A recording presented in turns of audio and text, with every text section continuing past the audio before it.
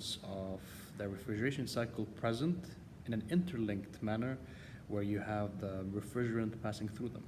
Now, for the centralized, on the other hand, the cooling to all of the spaces, all of the zones that you're dealing with is being provided by a central plant which is present in a single location.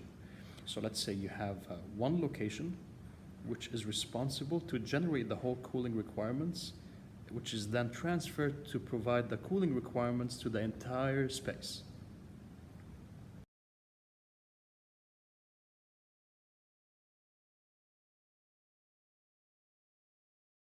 Now, the first example we're going to use for a decentralized HVAC system is the window HVAC. Now, this is a very basic HVAC system, which is one of the oldest systems that most probably you've seen at one point or another, where you have all of the